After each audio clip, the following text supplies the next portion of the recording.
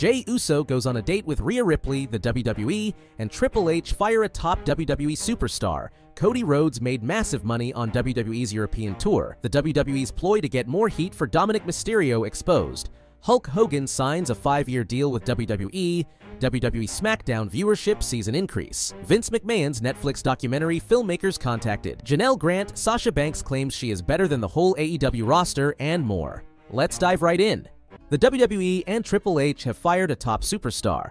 A major WWE star has been released from the company due to controversial allegations. A new report has surfaced about the situation. Odyssey Jones has been the center of attention since he was reportedly let go from WWE and recently removed from the roster page. Earlier reports suggested that he was taken off WWE TV when allegations of domestic violence emerged. Dr. Chris Featherstone has now spoken to his sources to get more details about Jones's release.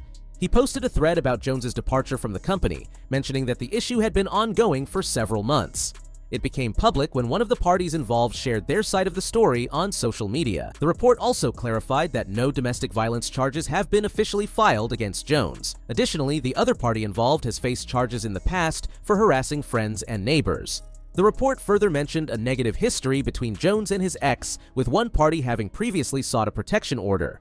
This situation has been unfolding for months, at least 2, and it became public after one party began sharing their perspective on social media. As of this post, no domestic violence charges have been filed against Odyssey Jones. There have been past charges against the other party for harassing friends and threatening neighbors. There is a history of issues between Odyssey Jones and his ex, including a previous filing for a protection order. Further details are not available at this time. Nick Khan and Triple H are currently the top figures in WWE's business and creative areas. It remains to be seen how much they know about the situation and whether they will address it. Cody Rhodes made big money on WWE's European tour. WWE recently returned from a highly successful European tour, concluding with a Raw event in Denver, USA. As they continue to review the tour's financial results, it's clear that Cody Rhodes performed exceptionally well in merchandise sales. According to Sean Ross Sapp on Fightful Select, Cody Rhodes led the merchandise sales during WWE's European tour, securing the top spot, with CM Punk close behind in second place. At the Bash in Berlin event, the biggest selling item was Cody's signed weight belt, which drew significant fan interest and sales. Cody Rhodes also offered a custom German flag edition for the Bash in Berlin premium live event, which likely sold very well too. Cody Rhodes topped the European Tour merch sales charts internally, with CM Punk at the number 2 spot. We're told the highest grossing item at Bash in Berlin was the signed Cody Rhodes weight belt. This isn't surprising, as Cody Rhodes consistently generates substantial revenue for WWE. It's also likely that he will continue to dominate merchandise sales for a long time. As the WWE World Heavyweight Champion, Cody enjoys the perks of his title, and his fans are still very supportive of his reign. While it's possible someone could outsell Cody Rhodes in the future, it's safe to say that the American Nightmare will continue to be a top merchandise seller regardless of the country. What's your opinion on Cody Rhodes' current status in WWE? Do you think he's still going strong after finishing his story? The WWE's ploy to get more heat for Dominik Mysterio exposed. Former WWE head writer Vince Russo believes that Dominik Mysterio is not receiving genuine heat from the fans. Dominik, currently one of the top heels in WWE, teamed up with Liv Morgan only to be beaten by the Terror Twins, Damian Priest and Rhea Ripley, at Bash in Berlin. The storyline continued on Raw this week, where the Judgment Day made their way to the ring. Once again, Dominik's promo was drowned out by boos from the crowd, making it hard for him to speak. On this week's episode of Legion of Raw, Vince Russo claimed that WWE was artificially enhancing the boos.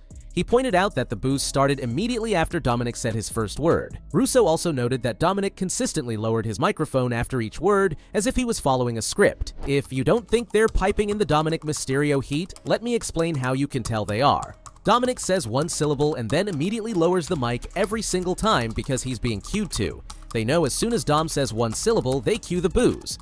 And watch Dominik, he says, "What? Ah!" What would Dominik do if the crowd didn't boo? During the same discussion, Russo criticized WWE for blatantly using fake crowd noises during Dominik's promos. He felt the practice had become obvious, and that savvy fans could easily see through it. If you do it once, that's one thing. But come on, bro, it's been 15 times. Every time there's a Dominik promo. It was another challenging night for the Judgment Day, as Damian Priest and Jey Uso defeated Finn Balor and JD McDonough in the main event.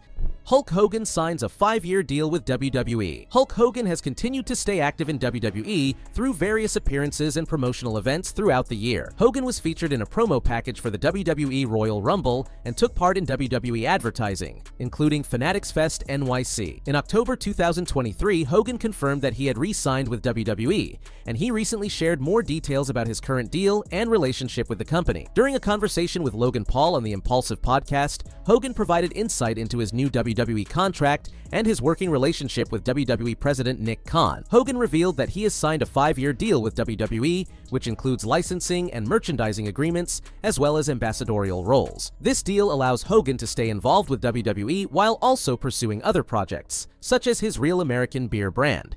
Working with Vince McMahon for all that time, and now working with Nick Khan. I signed a 5-year deal. I'm 71 years old in a few weeks. I signed a 5-year deal for the licensing and merchandising stuff and ambassador stuff, if they need me to do something for WrestleMania. I just love doing it. It's definitely different, Hogan shared. Hogan also discussed the differences between working with Vince McMahon and Nick Khan. While McMahon was deeply involved in the creative side of the business, Hogan described Khan as being more focused on business, making quick and practical decisions. Hogan shared a recent experience with Khan regarding the use of old WWE artwork for his Real American Beer brand, highlighting Khan's straightforward approach. What I feel with the leadership is working with Nick Khan now. He's more, for me, business cut and dry.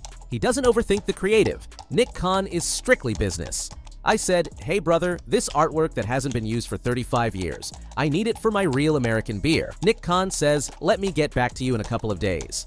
No rush. He calls me back, we talked. I don't want to give numbers. You can use the artwork. I need X amount of percentage out of every $1 million you make. Instead of me paying you guys hundreds and thousands of dollars and potentially millions of dollars, I can go out for $300 and have someone do this artwork that is reasonably similar, maybe reasonably confusing. Nick goes, let me just give it to you. Good. We're on the same team, brother. Nick was really cool. He made it really easy on me. Vince was great too, but I don't know if Vince would make that quick of a decision. Nick has been very easy, supportive, and helpful, Hogan explained. Hogan's Real American Beer was launched in June 2024, and his new deal with WWE has allowed him to use the brand's legacy and intellectual property in his business ventures. The legendary wrestler's ongoing relationship with WWE, under Nick Khan's leadership, seems to be smooth and mutually beneficial, ensuring that Hogan remains a prominent figure in the wrestling world while pursuing his personal projects. What are your thoughts on Hulk Hogan's new WWE deal and his comments about working with Nick Khan?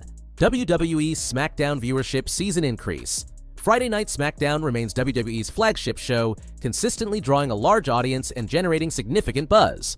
According to WrestleNomics, the August 30th edition of SmackDown saw a slight increase in viewership, attracting 2.054 million viewers, up from the previous week's 2.050 million. However, the show's rating in the key 18 to 49 demographic dropped slightly, achieving a 0.53 rating compared to the previous week's 0.56. This week's SmackDown was the go-home show before Bash in Berlin and featured several exciting moments. LA Knight retained his United States title against Ludwig Kaiser, while Cody Rhodes and Kevin Owens had a confrontation ahead of their undisputed WWE Championship match at Bash in Berlin, among other notable segments. Stay tuned for more updates on WWE's Friday Night SmackDown as it continues to deliver thrilling moments and captivate wrestling fans worldwide. Vince McMahon's Netflix documentary Filmmakers contacted Janel Grant. The wrestling world is buzzing as Netflix prepares to release a highly anticipated documentary about WWE mogul Vince McMahon, titled Mr. McMahon. Set to premiere on September 25th, this 6-part docuseries has been years in the making. Its release has been shrouded in controversy due to allegations against McMahon, including sexual trafficking and other legal issues that have cast a shadow over his legacy. Despite these controversies, it was confirmed that the documentary would go ahead, and as the release date nears, new details about the production process are emerging. Notably, it has been reported that the filmmakers reached out to Janel Grant for an interview, but she ultimately decided not to participate. According to Post Wrestling Library Films, the production company behind Mr. McMahon made several attempts to secure an interview with Grant. Despite these efforts, no interview took place, and Grant will not be featured in the documentary. Netflix's documentary group made initial outreach to Janel's representation for an interview for this project. Despite this, no such interview came to fruition. Grant's absence from the documentary has sparked speculation about the balance and fairness of how McMahon's life and career will be portrayed. Cody Rhodes has commented on the situation, suggesting that there may be misinformation about WWE's level of involvement in the documentary's production. As the release date approaches, fans and critics are eagerly awaiting Mr. McMahon, wondering whether the series will provide an unbiased and comprehensive look at one of wrestling's most controversial figures. Given McMahon's complex legacy, marked by groundbreaking achievements in sports entertainment as well as serious allegations, there is a mix of anticipation and skepticism. Do you think the Vince McMahon Netflix documentary will offer a fair assessment of his life and career? Sasha Banks claims she is better than the whole AEW roster. WWE fans saw Sasha Banks leave the company in 2022, and she has not returned since. Despite rumors of a possible WWE comeback, she chose to sign with Tony Khan instead. At this stage in her career, Mercedes Moné is regarded as a top figure in the pro wrestling world. While the specific financial details of her AEW contract are not publicly known, it's clear she secured a substantial deal. Mercedes is thrilled with her decision, currently holding both the TBS and NJPW Strong Women's Championships. She has no regrets about joining AEW. In a recent episode of Beyond the Fame, Moné shared her enthusiasm about her role in Tony Khan's company, stating that AEW is where the best pro wrestling happens today. AEW is where the best wrestling is, and I'm the best wrestler in the whole world, she said. It's been so absolutely incredible being in AEW. I feel like to have a different opportunity to work with a lot of different people I've never worked with before excites me so much. I'm feeling nothing but amazing ever since I signed that dotted line with AEW. Professional wrestling, it's been the best it's ever been in the past 10 years. So I am so happy to be a part of the company, making headways. Mercedes Moné is now a dual champion, relishing her recent title defenses. On August 30th, she defended the NJPW Strong Women's Championship against Momo Watanabe at NJPW Capital Collision. Earlier, on August 25th, she retained the TBS Championship against Dr. Britt Baker at AEW All In. When asked which AEW star she'd like to face next, Moné expressed her ambitions. Mariah and the Heavyweight Championship. I'd love to face her. Toni Storm is incredible. Thunder Rosa, Chris Statlander, Jamie Hayter just made her return at All In, so I'd love to step in the ring with her. The dreams are endless there at AEW. Because not only do I get the AEW roster, I get to face the Stardom roster, the CMLL roster. AEW is going global, so any woman who wants to come after my championships, I'm always ready. Mercedes Moné's time in AEW has been marked by significant achievements and ambitious goals. Her passion for her role in the company and eagerness to embrace new challenges reflect her commitment to elevating the women's division and making a notable impact on the global wrestling stage. As her journey unfolds, it will be intriguing to see how she continues to shape the future of AEW's women's division. Mercedes Moné is poised to elevate the brand, bringing her unique charisma to every match. What are your thoughts on Mercedes Moné's impact in the pro wrestling world? How do you see her standing among the top women wrestlers today? Mandy Rose on her full-time return to wrestling. Mandy Rose has been on quite a journey since her unexpected departure from WWE in December 2022. Although she hasn't returned to the wrestling ring since then, she recently discussed her aspirations if she were to make a full-time return, as well as an upcoming wrestling-related appearance. After leaving WWE, Mandy saw it not as a setback, but as a chance to explore new opportunities. She has since focused on premium content creation, which has proven to be financially rewarding. However, Mandy's passion for wrestling hasn't disappeared entirely. The former NXT Women's Champion is set to make her first wrestling-related appearance in a long time at the Black Label Pro Wrestlers Combine at Crowning Glory. This event, sponsored by DraftKings, highlights the growing interest in independent wrestling and is scheduled for September 4th in Chicago. In an interview with Alfred Konua of Forbes, Mandy Rose shared that her participation in the event felt unique and different, though she hasn't yet decided if she will fully return to wrestling. Rose noted that working with Paragon and DraftKings has been exciting. While her appearance at the event has generated buzz, she suggested it's just a small preview of what could be. This event might inspire her to consider a more permanent return to the ring,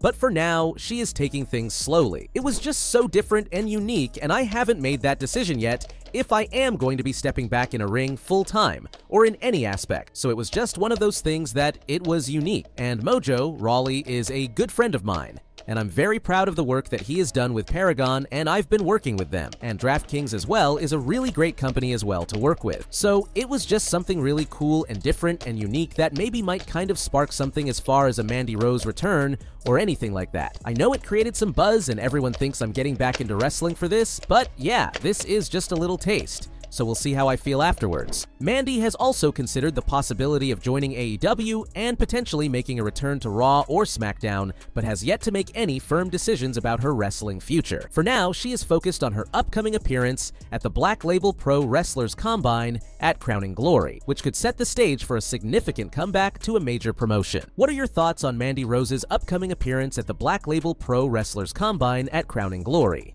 The WWE's plans for Charlotte Flair upon her return. Charlotte Flair has been out of action since sustaining a knee injury during the December 8, 2023 episode of Friday Night SmackDown. Following surgery, Flair has been focused on her rehabilitation, and her return plans are now becoming clearer. Recently, Flair provided an encouraging update on her recovery, revealing that she was back in the gym just 14 days after surgery. Her recovery has been swift and steady, with significant progress being made daily. The multi-time women's champion has even started training at the WWE Performance Center, surpassing the expected timeline for her rehabilitation. According to Viper reports, WWE is considering Flair for a future storyline involving a challenge against Nia Jax. This could potentially lead to a high-profile match against Tiffany Stratton at an upcoming premium live event. However, before Flair can enter this storyline, it appears Bayley is set to get a rematch with Nia Jax first. Aside from her recovery and training, Charlotte Flair is also making strides in the film industry with her role in the horror thriller movie You Lose, You Die. Despite her ventures outside the ring, Flair's in-ring return is highly anticipated, and many expect her to quickly re-establish herself as a dominant force, potentially posing a significant threat to Nia Jax upon her return. Charlotte Flair's impressive progress and potential involvement in major storylines suggest that she could be back in WWE sooner than expected. Fans are eager to see what she has in store for her next chapter in WWE. Jey Uso goes on a date with Rhea Ripley. Jey Uso has shown a budding romantic interest in Rhea Ripley ever since she returned to WWE after recovering from a shoulder injury. Following the events of the September 2nd edition of Monday Night Raw, it seems Uso's wish to take her out on a date might soon become a reality. For weeks, Jey Uso and Rhea Ripley have been engaging in playful social media exchanges, hinting at mutual interest. This week on Raw, Ripley convinced Jey to team up with her fellow Terror Twin, Damian Priest, to face Finn Balor and JD McDonough in the main event. Additionally, Rhea Ripley was seen doing the Yeet chant alongside Jey Uso, Damian Priest, and the live audience in an off-air moment on Raw. Jey Uso then embraced Ripley, adding fuel to the speculation. Jey took to his Instagram stories to share a photo of the moment, expressing his confidence that Ripley would finally agree to the Waffle House date he had previously suggested. Next stop: Waffle House. Moreover, Rhea Ripley participating in the Yeet chant after Raw and posting a photo of herself wearing Jey Uso's merchandise t-shirt on social media could indicate she's open to the idea of a date with the Yeet man, Jey Uso. With their social media interactions spilling over into Raw programming, it seems WWE might be building towards a romantic storyline between Rhea Ripley and Jey Uso. Could this be the start of a new romance angle? Do you think Rhea Ripley will finally say yes to a Waffle House date with Jey Uso? Fans are eagerly watching to see how this intriguing storyline unfolds.